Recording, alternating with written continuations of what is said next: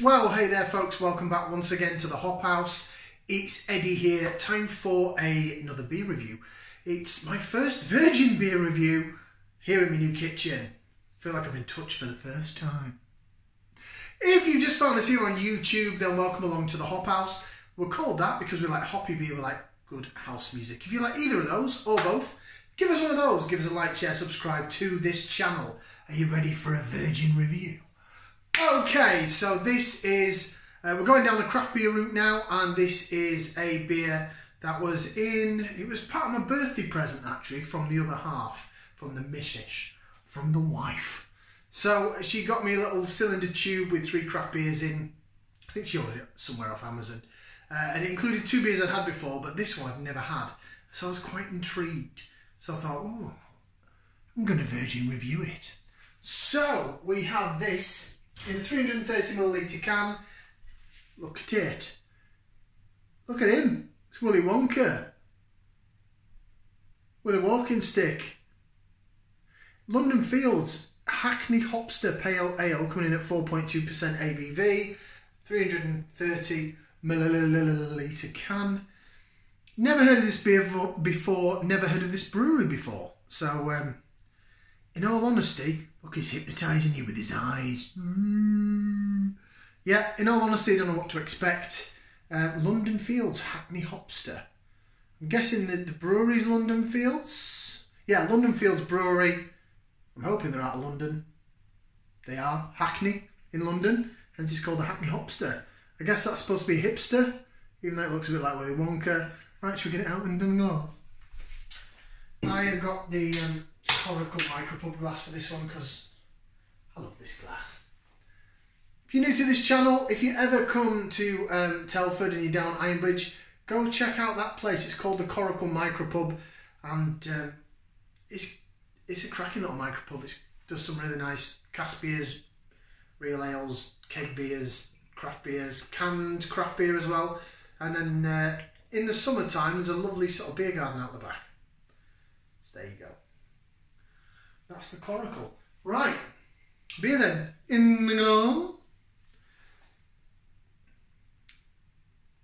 Looks alright, doesn't it? Looks like a sort of amber to orange coloured beer. It's pretty damn hazy. There is some carbonation. I can see bubbles in the glass. Nice fluffy little white head on it. Look at that. Look at how it jigs about. Jig, jig, jig, jig, jig, jig, jig, jig, jig. Looks pretty decent. Like it. We'll do a bit more laser vision a little bit later on in the video. But right now I'm going to get my nose in there. So again, if you're new, this is where we go for some aroma. We give it a whiff. See what we can sniff. Quite orangey. Orangey peachy notes.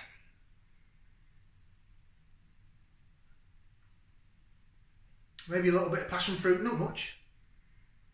Very orange forward. Like the colour.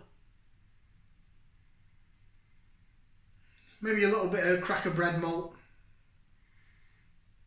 Like lager malt that's a bit more crisp.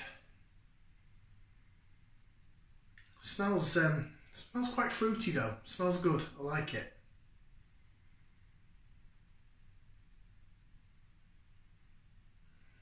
Peach. Orange peach. Maybe a bit of mango. It's more tropical than it is citrus. You're not getting bitter grapefruit pithiness. You're getting like sweet tropical fruits out of that.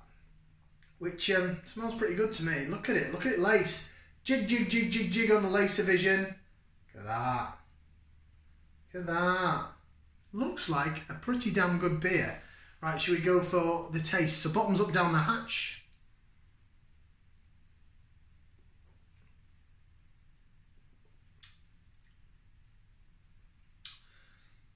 Ooh.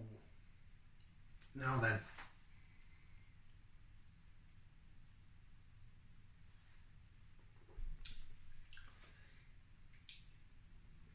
Unfortunately, it doesn't taste as good as it smells.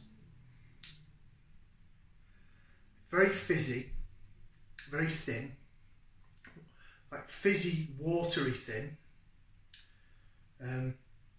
The aftertaste is quite nice. The aftertaste is quite bitey.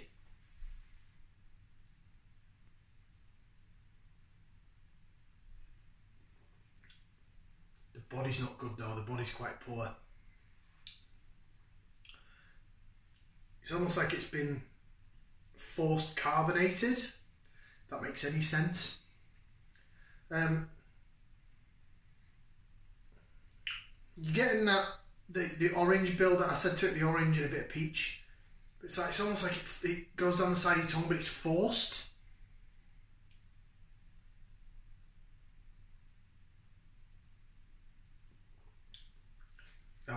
No, I ain't keen on that.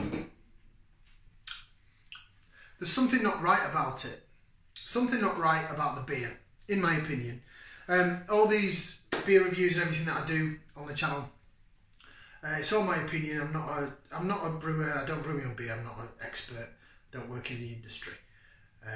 But to me, something about that's not right. It's just, it looks okay. It smells lovely.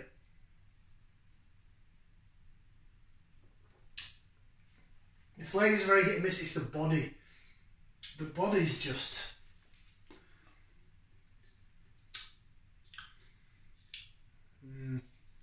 See what it says on the can. Dry and light character with notes of passion fruit and citrus. Ingredients: water, malted barley, hops and yeast. Very surprised that there's no oats in that, considering how thick it is. Well, how cloudy it is, sorry.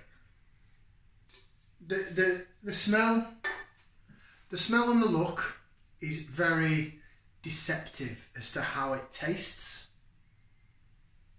It smells lovely.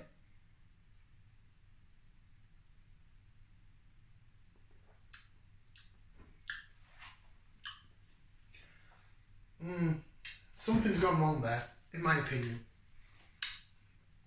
It's not. It just doesn't taste right. It doesn't taste right in the mouthfeel. It just tastes really thin and watery, like this bump of carbonation. It just doesn't go. And then you've got this like bitterness on in the aftertaste. It feels like it's been forced. Maybe this is.